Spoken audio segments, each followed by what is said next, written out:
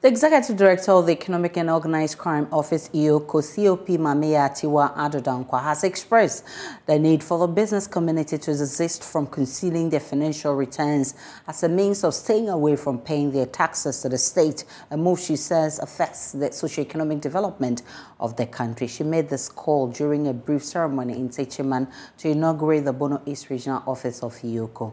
Correspondent Anna Sabit has more. Speaking at a brief but colorful ceremony to inaugurate the Bono East Regional Office of the Economic and Organized Crime Office in Techiman, Executive Director of the Office, Commissioner of Police Mameya Tiwa Adodankwa emphasized that part of the mandate of EOCO is to ensure that taxes are paid to help generate revenue for the development of the country.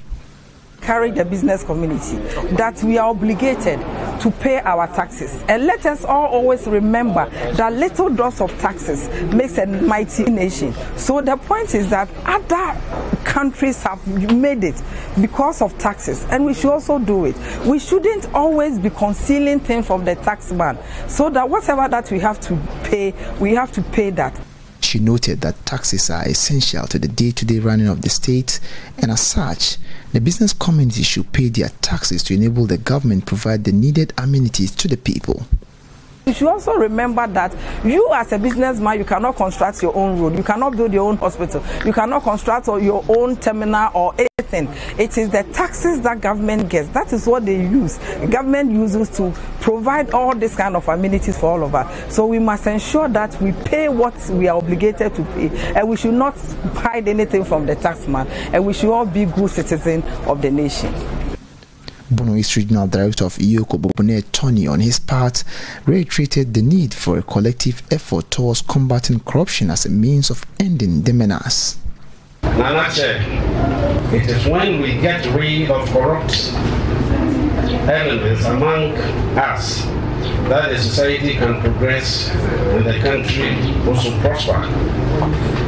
Let us always be aware of the evil called corruption and do our best to support the EOCO office as an anti-corruption institution to combat corruption in this very region. He also appealed to government to help provide the needed resources to the office to enable it combat suspected crimes within the area.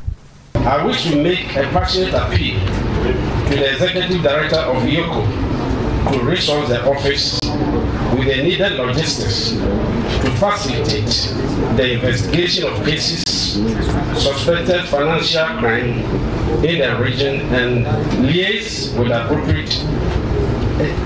appropriate agencies for possible prosecution.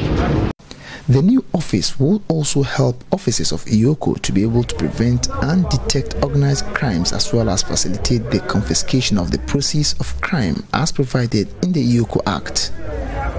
Anna Sabit, JoyNews, Techiman.